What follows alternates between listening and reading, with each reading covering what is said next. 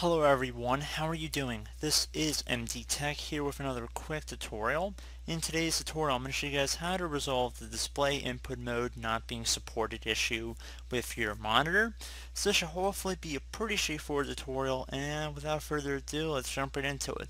So we're going to start by right clicking on a blank spot on our desktop, and then you want to go down and left click on display settings. Give it a moment for the settings window to appear here.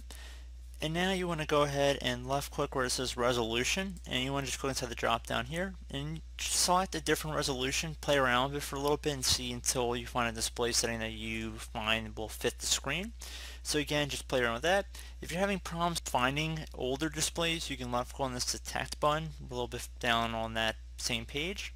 So you could also scan for different monitors as well.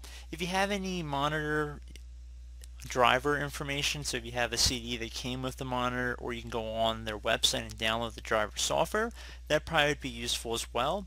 So again, you can play around with the resolution settings. You can select multiple displays to detect, and you can also go online and look up your specific monitor and just add into the Google search driver software support, something along those lines, and hopefully you'll be able to get the software needed in order to run and display the monitor or TV monitor, whatever you're looking to set up as your display properly.